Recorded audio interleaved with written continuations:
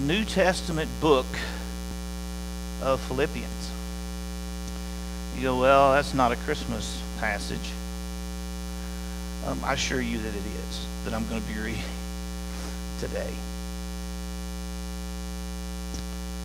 Philippians, we're going to start in chapter 2. I want to read from chapter 2, verses 5 through 11. And then we'll jump over into chapter 3 and read another passage that you may not associate with the incarnation, but has to do with that. Would you please stand with me as I honor God and His Word? I know I'll just ask you to sit down, but Philippians chapter 2, 5 through 11, the Scripture says, "Have this mind among yourselves, which is yours in Christ Jesus, who though he was in the form of God, did not count equality with God a thing to be grasped, but emptied himself by taking the form of a servant, being born in the likeness of men. And being found in human form, he humbled himself by becoming obedient to the point of death, even death on a cross. Therefore God has highly exalted him and bestowed upon him the name that is above every name, so that at the name of Jesus every knee should bow, in heaven and on earth and under the earth, and every tongue confess that Jesus Christ is Lord, to the glory of the Father." And now Philippians 3, verses 17 through 21. Verse 17 begins, "Brothers, join in imitating me, and keep your eyes on those who walk according to the example you have in us.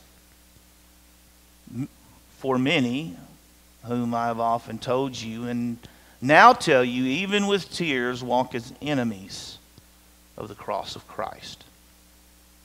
Their end is destruction.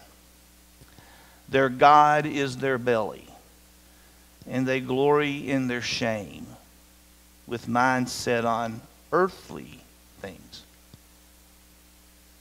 But our citizenship is in heaven. And from it we await a Savior, the Lord Jesus Christ, who will transform our lowly body to be like His glorious body by the power that enables Him even to subject all things to Himself." May God bless the reading of His Word. You may be seated.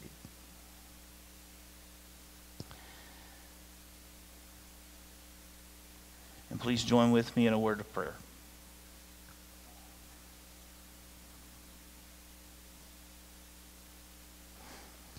Lord Jesus, we have asked that you make us sensitive to the fact that you are here. You're omnipresent. You are all powerful. You've told us this. You have all authority. It's been given to you. But Lord, it's to your presence that we appeal now. It's to your Spirit, Holy Spirit, that you come and that you indwell each believer, and that you open the ears of unbelievers to hear your word today. Lord, we come from different places. We have different experiences of walking with you, but they're all made possible by you and by your power. And Lord, you know what you want to do in each of our lives. You know where sin hides, where unbelief hides. You know, Lord, where our security really is if it's not in you. You know, Lord, what we value above you. You know whether or not that you are on the throne of our heart and our lives, or if something else is. You know, Lord, what our future is. You know the day of our death. And so, Lord, as we gather today to open your word, we ask that by your presence, through your Spirit, or through the Spirit, that you teach us today. That you do what you've promised, that you convict us if that's what we need. We pray, Lord, that you encourage us in our walk. We pray, Lord, that we hear your loving discipline and your loving word. We're all that prodigal, Lord, on the road. And you are the Father waiting. So, Lord, use this time today in this season, in the scriptures that we read, to teach us anew about you, so that we may increase in our faith, so we may grow to be like you, and that our time here, we can come away from it saying, we have been in the house of the Lord, gathered with his people, and we have been in your presence. We pray all these things in your name, Jesus. All God's children says. This is the first Sunday of what is known as Advent. And when you, if you're not familiar with the term, or you're not familiar with the time of Advent, that's okay. I wasn't either. As a younger man, but it became important to me as I have gotten older in the faith, and as I have grown to understand the importance of Jesus' birth, the fact that he became human. The word itself, and I got this from a website called Got Questions. If you're not familiar with the website Got Questions, you might want to become familiar with that. In fact, we probably should link it on our website. It's a great place to go when you just have questions about certain things. And I sometimes use it for definitions and theological definitions, but this is one. The word Advent itself means arrival, or an appearing, or coming into place. Now, over the years, the church has celebrated Advent for the purpose of focusing in on the birth of Jesus Christ. And there are different aspects and different ways of celebrating what we call Advent. Some people call it, in more evangelical circles, things like Countdown to Christmas. Sometimes they used the themes of Advent are love, joy, faith. Sometimes it's light and joy and other things like that. And then particular churches will take themes, and they will pick up on those themes each week. That's not what we're going to do. Not that we have a problem with faith and joy, or any type of things like that. You can see the Advent candle has now fallen. I see that. I want you to notice that, those are electric. There's a reason for that. Because I'm long-winded. And if you put evergreen, you're supposed to put evergreens around the Advent candle. If I preach the way I normally do and it gets down there, you might have a little brush fire on this little thing here. And I don't want that. So anyway, so they're electric, and it's okay. You know, it's not that. We're not making a theological statement by that being lying down like that. But I'll try to work on it in the future. There's a problem with having one size for the candle that you put it into and the candle being larger. So these were made for real candles. These are not real candles. but they're supposed to kind of act like that. That's why they're flickering like that. But anyway, what we normally do is count down. The colors mean something, and we would count down to a white candle that would be in the middle, and that would be on the birth of Christ. So it's our plan that we work through this to Christmas Eve and have a Christmas Eve outreach service this year, which I'm sure we're going to involve many of you in that as well. So we know what Advent stands for, right? We understand that it's arrival. This particular series that I want to do is going to center on two theological truths that I think are the most important that we all understand, and there's two I words that we're going to be dealing with. The first is incarnation. I to this day, I have been a follower of Jesus for over 40 years now. And of the great theological truths in Scripture, the incarnation, the fact that God becomes human, he becomes his own creation, he doesn't lose any of his deity, is still one of the most baffling theological ideas that has ever been written about or thought about. Our God is amazing. And so the incarnation is the first part. That's what it means when we read in Isaiah 9, God with us. He'll have the government on his shoulders. He'll be called Mighty God, Prince of Peace. We read those sorts of things. That's what we're talking about. We're talking about a God who becomes flesh. And here's the definition. This is from Wayne Grudem's Systematic Theology.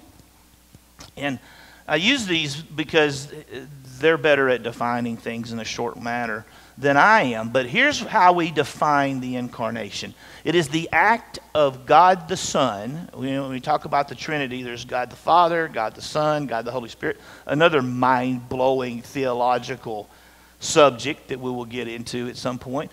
But the act of God the Son, whereby he took to himself a human nature. Now that's important, the way that's structured. We'll get into more of that in a little detail a little bit later. The second I word and the focus for our Advent or countdown to Christmas as we go through this is this: imminent. And here's the definition of imminent. And you need to understand how important it is for you to get this. Because Christ has come, he is coming again. Now, that becomes more and more relevant in our time because we see things that are going on. And that becomes something that the believer keeps his eye on. We don't just worship a babe in a manger. We worship a coming king. It's a part of our doctrinal statement. Amen? It's one of the four core things that we hold to. That's what those symbols mean. One of them is Christ, our coming king. Here's how you define it. A term referring to the fact that Christ could return and might return at any time.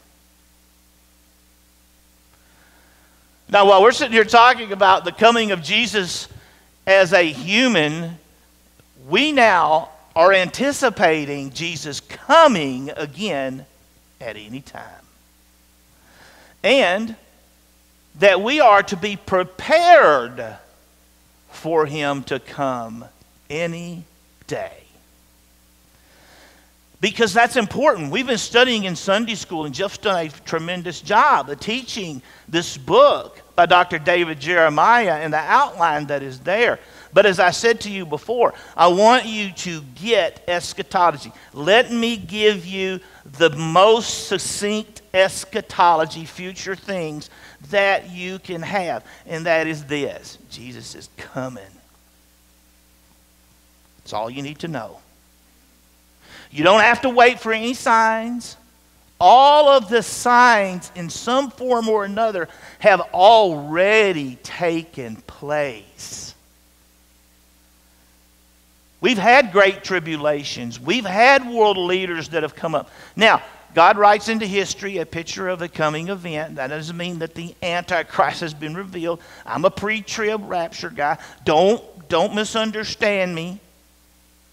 But that time of Jesus coming, whether you go through the tribulation, whether you don't, is here. It's tonight. It could be next minute. Jesus is coming. And it is tied directly to his first coming. Remember what Paul said in Galatians? At the appointed time, God sent his Son, born of a woman, under the law. And the whole point of that is at the appointed time. God knows when it is. We don't.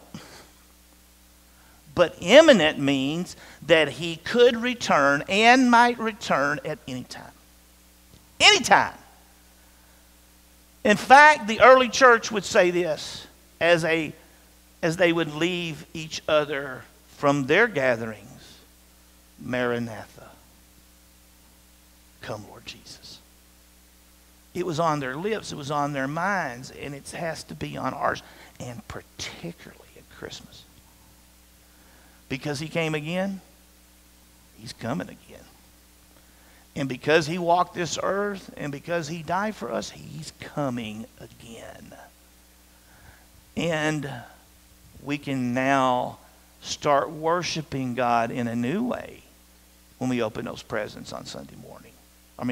Christmas morning. Now I want to go on. So we've given you this overview stuff, and I want to always do this recently. So anyway, now, as we talk, let me back up here.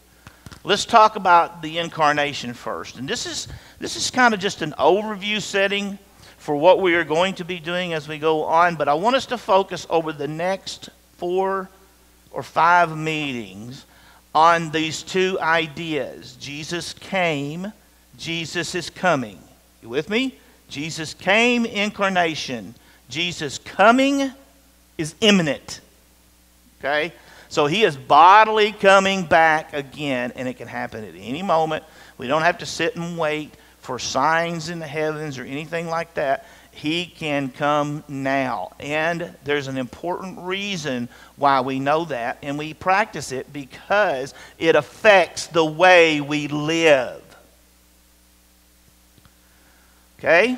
Now, so let's start with the incarnation, which is, of course, the act of God, the Son, whereby he took to himself a human nature. Now, this is one of the classic passages that you would look to when you understand about God becoming human flesh. This is the angel appearing to Mary. Now watch, because this is important. Because Jesus was born of a virgin, the Virgin Mary, he did not have a sin nature. That's important about Jesus' humanity. Okay? The sin nature comes through human beings. Somehow the Holy Spirit did this in men. Wherefore, through Adam, we all became sinners, thought, word, and deed. You're born that way. It's not the act of procreation or anything like that is the reason David said, "In sin my mother conceived me." No, it is the issue of sin being passed down through us, just like hair color and eye color. We all are born sinners. Thought, word, and deed. You may have a baby, and you look at that baby and you say, "Oh, how wonderful this baby is. What an incredible miracle that is." And it's true. It is. Both our children, it was a fascinating time for me. I loved it when Ellen was pregnant because of just, I was in awe of what God was doing. I loved the ultrasounds that we would go and do. We both had ultrasounds. I loved all of that. And when the child is born, you're checking, we got 10 toes and, 10 fingers, and you want to make sure that they're healthy. And, Patrick was so big when he was born,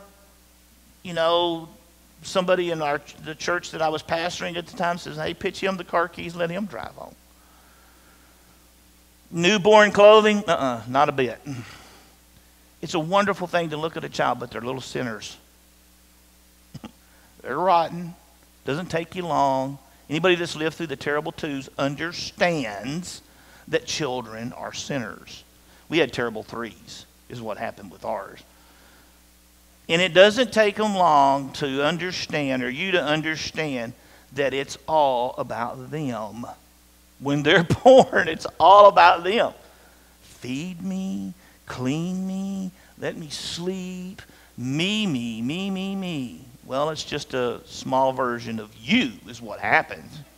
And God is going to do this. Now, but this becomes important because Jesus has no sin nature. And the angel answered her, the Holy Spirit will come upon you. Note, no human father. The Holy Spirit, who is present in creation, you go back and look at it, is involved in creation. He is the one that's going to do this. He's the one that set the system up, folks. He knows how it works. If he can create a man, and Adam hadn't have a sin nature until he and Eve ate of the apple. If he can carve him out of mud, he can surely unite deity with humanity. But watch what happens. The Holy Spirit will come upon you, and the power of the Most High will overshadow you, and therefore the child to be born will be called Holy, the Son of God. Now, that's the passage that normally people look at and they say, well, this is where deity and humanity come together. Okay? That's the incarnation. God with us. Emmanuel. One of my favorite Christmas passages, and I'll get into this on Christmas Eve, is a message passage from the book of John.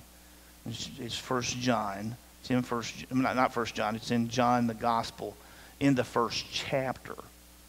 In the way Eugene Peterson translated it, I love it. It says, the Word of God became flesh and blood and moved into our neighborhood.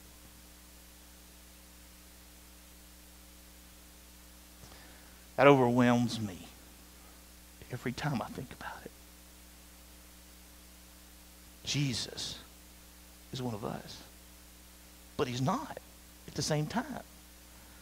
It's amazing to think about all of this. No. Philippians 2. Let's move there quickly. Now watch. There's a passage in here. Now notice the context. It is to the incarnation of Jesus that Paul is appealing to a group of people for them to be unified. Because Jesus comes humbly. So, we pick up verse 5. You go read the preceding verses, and that's what you're going to find out. What he's saying is he is appealing to them, the church at Philippi, to quit being divisive with one another and to be humble. And humility does a whole lot toward unity. This is the one thing that if we could learn this, we wouldn't have any problems in our churches. This is the one aspect of who Christ is that we need to learn. Now, Paul, of course, is in prison when he writes this. He's under house arrest. But this is a joyful book, and I encourage you to read through it at Christmas. So here we go. Have this mind among yourselves, which is yours in Christ. This is what Paul's asking them. Okay? He's asking them to imitate the Lord, who who though was in the form of God. Now that doesn't mean that he was some ghost, anything like that. He was talking about his deity here. Did not account equality a thing to be grasped. Now, I should underline that. Because Jesus wasn't touting who he was. He had every right to. He came to this earth in humility, the King of the universe. Can you imagine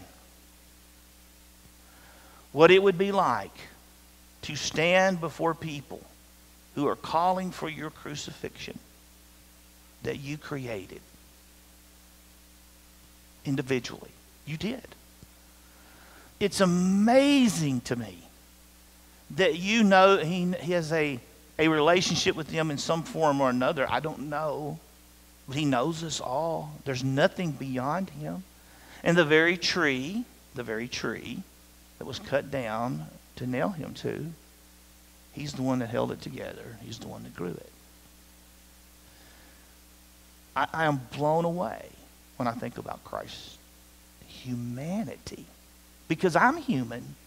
I know what it's like. You're human. You know what it's like to be human. We're struggling with the sin nature. He didn't. But it was no less hard on him. Now watch what he does. What Paul writes about. He is using this as a reminder to a group of people who are selfish. It's one of the reasons we go back to this. Have this mind among yourselves, which is yours in Christ Jesus, who was in the form of God, did not count equality with God a thing to be grasped. But you see that emptied himself. He emptied himself. What's that mean? He gives us the explanation. By taking the form of a servant and being born in the likeness of men. The God of the universe.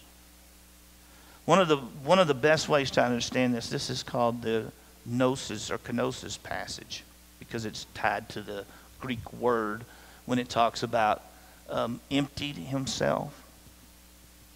And there are several views about this, and there's some heresy in church history. You can go read about it. And they say Christ, stopped being God while he was on the earth, and there are others that he's just human, or he was not really a physical body or anything like that. He was just a spirit being while he was here. There are cults like the Jehovah's Witnesses and others that hold to this kind of theory.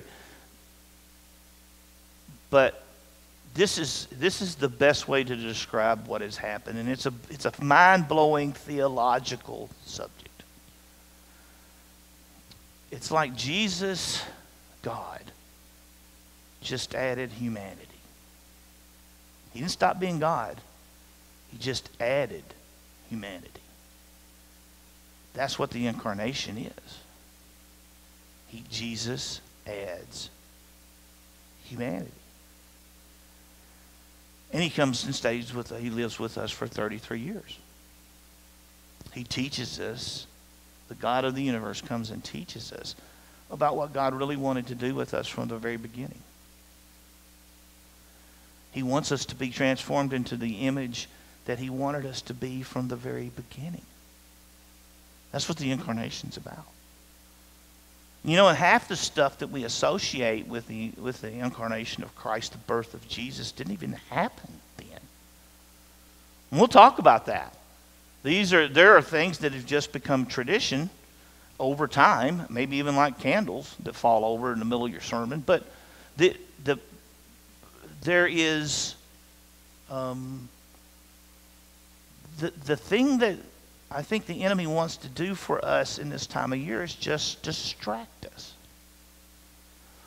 from the truth. We get caught up in so many traditions, folks. And we need to get back to what's important. The incarnation's important. I was looking over. Do you get sick this time of year of all the commercialization of Christmas?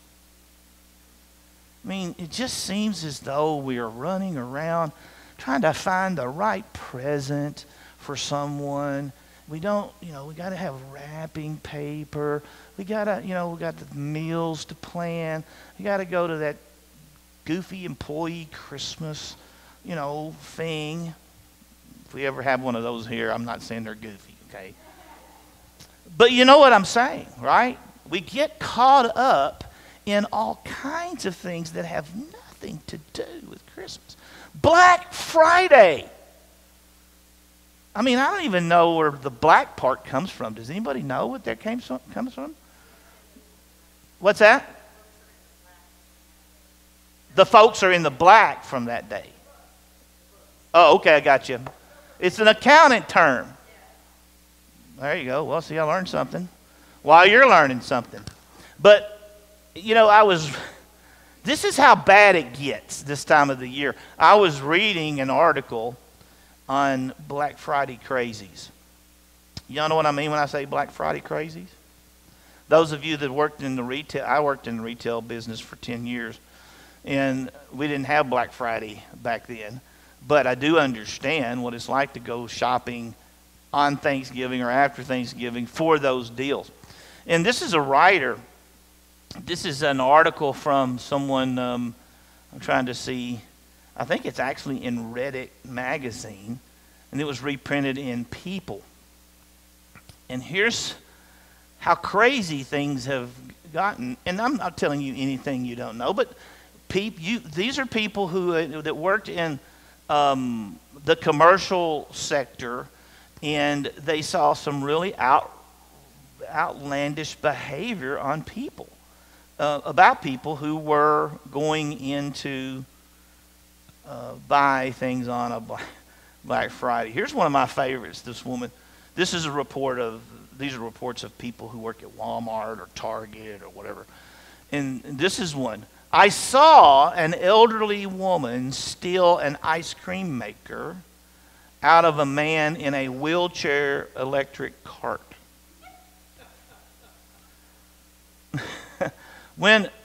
This is another one.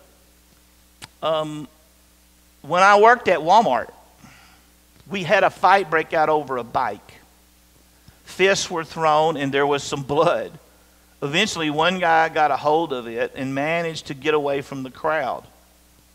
He rode the bike out of the store without paying. Here's another one. Someone punched a security guard in the face because they thought he was a customer skipping to the front of the line. He was just walking in the door to start his shift. I watched a woman collapse in hysterics into my manager's arms because we didn't have the exact color of cooler she wanted. A lady called 911 because we wouldn't price match with Best Buy. The police came and arrested her for misusing the emergency service. Oh, here's a really good one. Listen to this. When I worked at Sam's Club, we caught a woman stuffing the inside of her pants with frozen lobster tails. She would unpack them and throw the trash in a stack of tires that were on display nearby. This is crazy stuff people do. And then there's one, I think there's one more here that I want to read to you as we're talking about this. Here's one.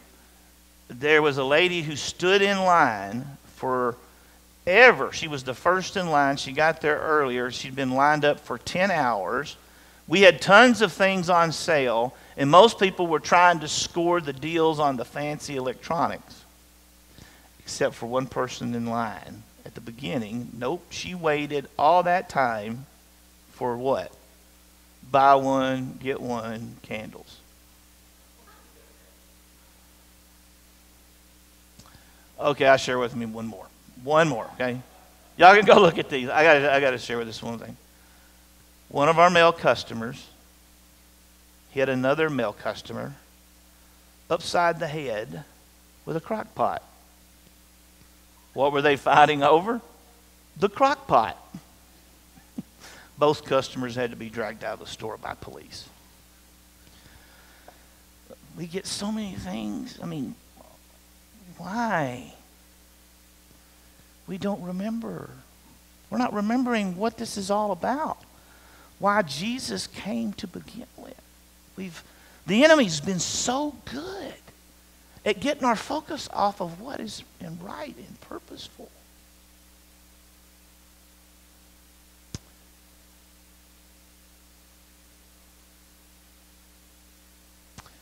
Have this mind among yourselves, which is yours in Christ Jesus, who, though in the form of God, did not count equality with God a thing to be grasped, but emptied himself. By taking the form of a servant, being born in the likeness of men, and being found in human form. Listen. He humbled himself by becoming obedient to the point of death, even death on a cross. Therefore God has highly exalted him and bestowed upon him the name that is above every name, that at the name of Jesus every knee should bow, in heaven and on earth and under the earth, and every tongue confess that Jesus Christ is Lord, to the glory of God the Father. Baby, you didn't stay in the manger. It's a cute lawn display. You know. We watch Peanuts animated series. Linus tells us what it's all about, and it's good. We have meals together. We buy presents together. We decorate trees. But every blinking light, every multicolored ball we put on the tree, every ornament that hangs is to be a reminder to us about who Jesus is and why he came. Second, because he came, he's coming again. Now, imminent, again, refers to the fact that Christ could return and might return at any time, and that we are to be prepared for him to come at any day. Now, Jesus says this about himself. Now, remember, he came. That's the focus of Christmas. He came. He became our sacrifice. He came to teach us. He became human. By the way, he's still human. And he's still God. He didn't get rid of the human part. That's going to be forever. He is going to be an earthly king. He didn't remove, that didn't go away when he died. He's still human. And God. Okay?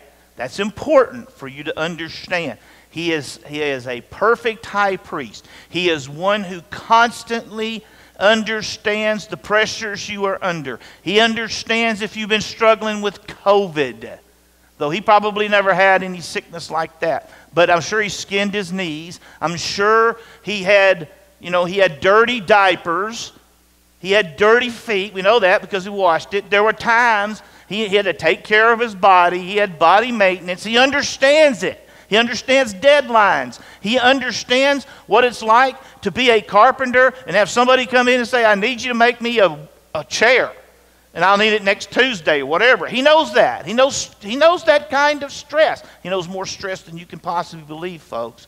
But here's what he said. He said, therefore you also must be ready, for the Son of Man is coming at an hour you do not expect. Now listen, the only application of that passage, that particular passage, is this. You need to understand this. You need to keep this in mind, and Christmas is a great time to be reminded of it. There's nothing left on the prophetic calendar that prohibits Jesus from coming. He's coming. And it could be before I finish. Lord, please. We don't have to deal with those leftovers or anything like that. We can go have the marriage supper of the Lamb. That would be a great one, wouldn't it? Now look, stand in Philippians. I want to do this real quickly. Watch.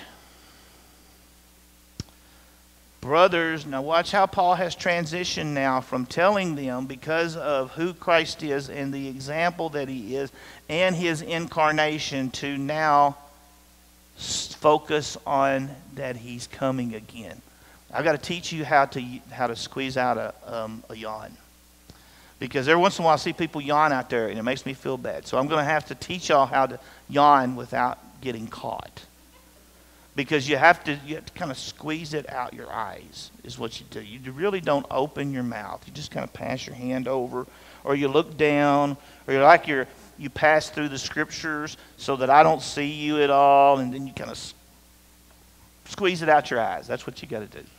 So, let me go back to the passage. Watch real quick, because brothers, join me. Watch what he says. Brothers, join me in imitating me. Y'all remember this passage that we have printed over here on the wall? Paul making disciples. Imitating me. That's where we're going with this. And keep your eyes on those who walk according to the example you have in us. So when they're making disciples, when you're making disciples, there are people watching you and learning from you, like Paul learned from Jesus. You follow me here? But watch what his focus now becomes. This is the end goal. For many of whom I have told you, and now tell you even in tears, walk as enemies of the cross of Christ. Now, that's going to happen.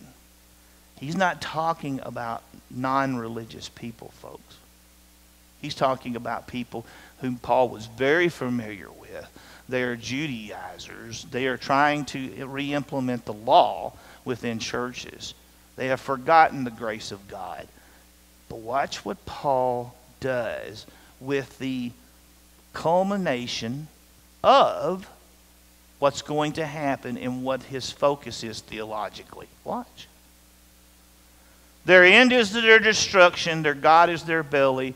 Their glory is their shame. Their mind is set on earthly things. Now, stop for a second. You see that today?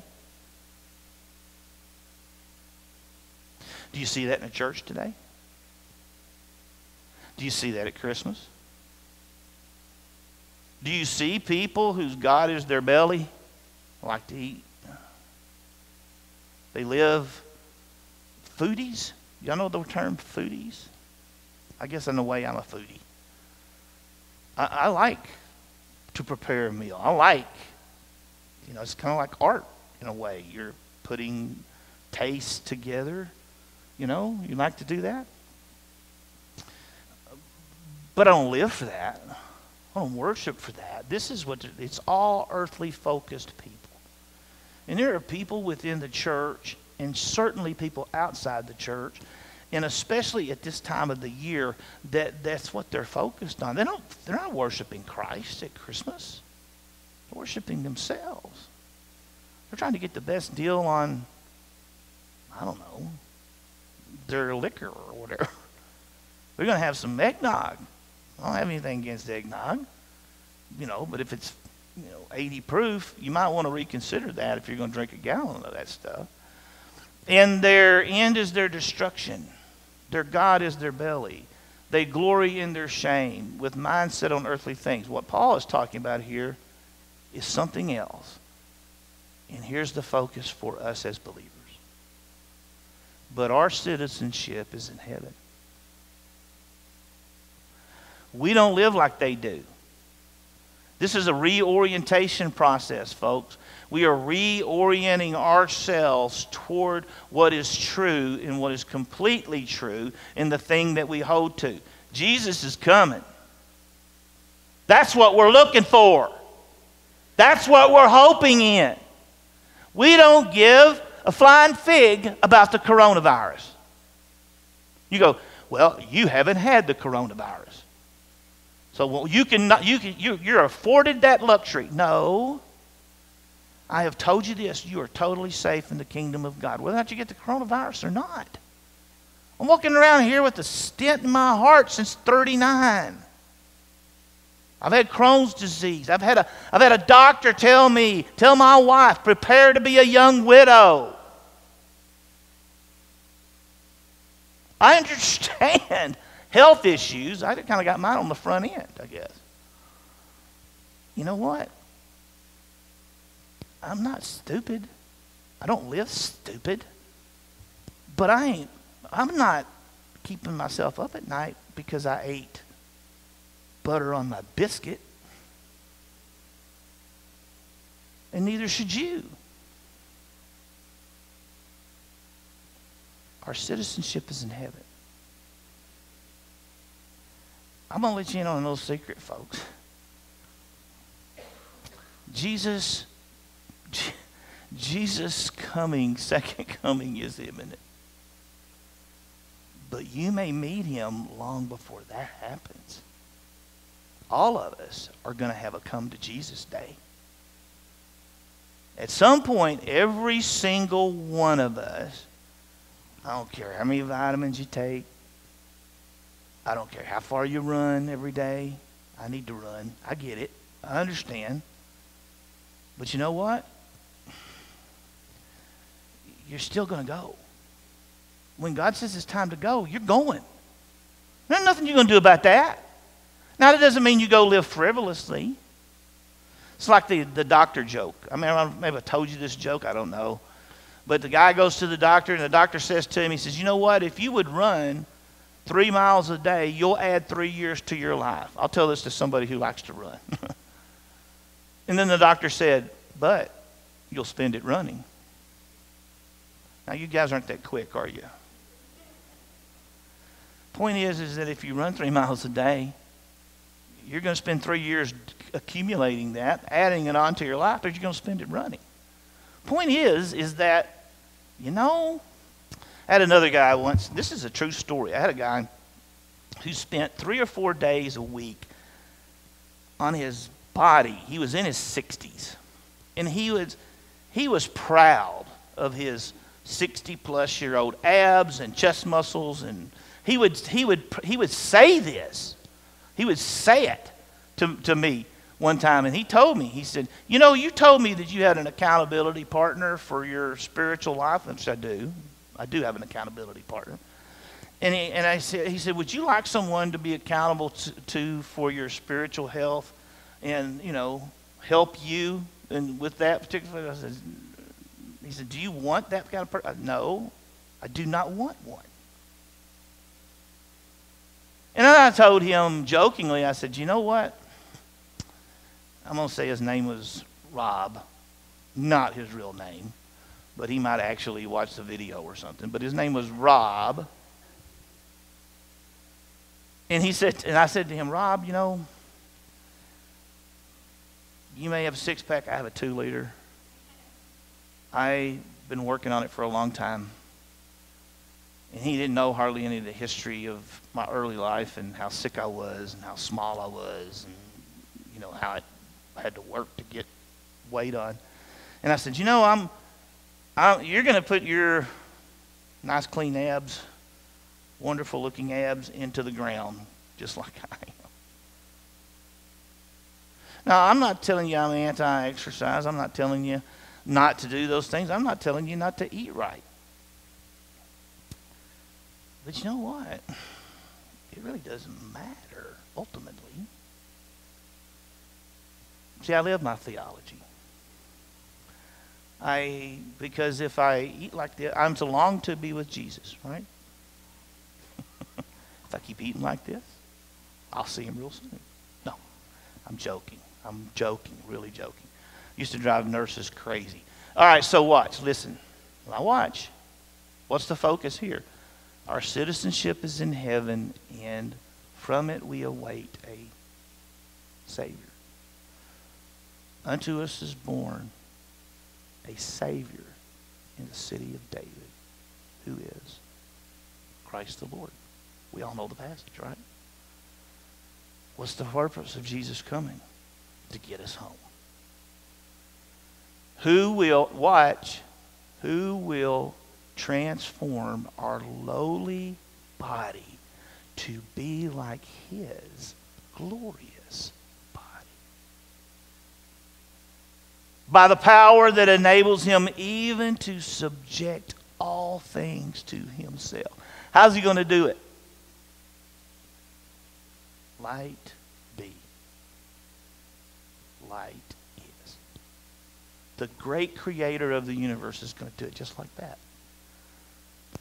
Just like that. In the twinkling of an eye.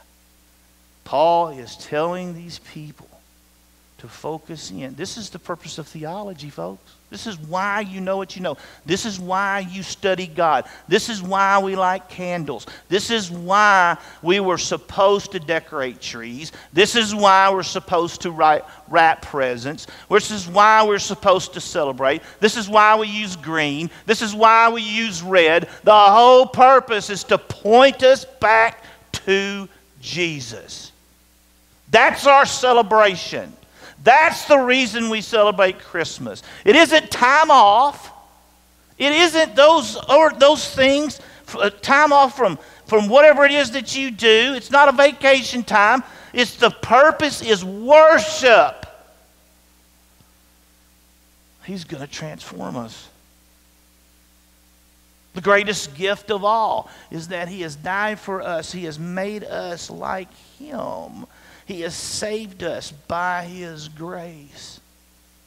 And that's why we are to get together. That's why we look at trees. That's why we celebrate. It's why we decorate. It's why we gather.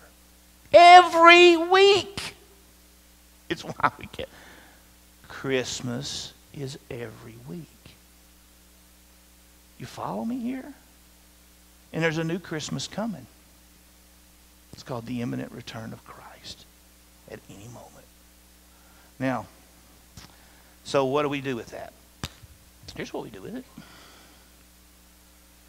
Let's start a new tradition at Christmas.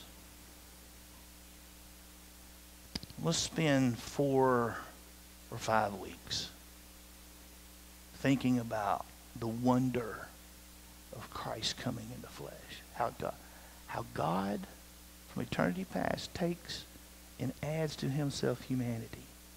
And what that means for us. You think you're going through this life alone? You're not. If you're a believer, if you're following Jesus, you're not going through this life alone. Jesus promises to be right beside you. He's in the driver's seat. You might be the co-pilot. You know, you've seen those bumper stickers, Jesus is my co-pilot. No, Jesus is the pilot. And that's where you gotta live. Or those other bumper stickers that say, God said it, I believe it, and that settles it. No, that's not right. God said it, that settles it. No matter if you believe it or not. Now here we are at this point. And I want you to think about in the application part of this part. And as we start to think now and get ready to go home, I want those 2 words to be circling in your head this week. I want to be circling in your head as you wrap your presents, as you send out your Christmas cards, as you find that perfect present for those of you in your family. Incarnation and imminent. Because of the truth of one, it settles the truth of the second one. Now, the old world's going to get worse. But I believe in the promise of the gospel. I think we're going to see us rethink this stuff. And some of the things that we've been doing, we may have to take and throw away. We may have to go, that's not helping. That's not helpful. It's okay. Might be painful, but it'll be helpful. Okay? And we'll go into a new year kind of thinking a little bit different. Incarnation, imminent, with me? And let's look at what those mean for me each day. want to pray with you. Lord Jesus, you are wonderful. I suggest that, I assume, that you have answered our prayer, that you have been with us, that you have made your presence known to this wonderful group of people that you love. And Lord, we pray that we would cut through the noise this Christmas season. And that, Lord, there is a miracle that has taken place. And it's not only happened because you came and that you're coming, it's because you changed us. And you have offered to change anyone who wants to follow you, who wants to repent. You've invited everyone into the kingdom. So I pray, Lord, that if there's anyone here that hasn't made the decision to follow you, accepted what you've done for us, humbling yourself, dying on a cross, being raised from the dead, appearing for 40 days to prove your resurrection, still teaching and then ascending into heaven, sending your Holy Spirit to help us in this horrid walk we have on this earth until you come again. Lord, I just pray that they will do that today. I pray, Lord, that you would encourage every believer here, that you would whisper in their ears how much you love them, even in spite of who they've been and who they are. But Lord, I also pray that you show us, all of us, what you want us to be, what you are working in our lives to be. And Lord, when we sing, joyful, joyful, we adore thee. It will come from our heart. It'll be on our lips. And we will truly worship you, not only at Christmas time, but every day. I pray these things in your name, Jesus. Amen. Because we are dealing with the Christmas and we're doing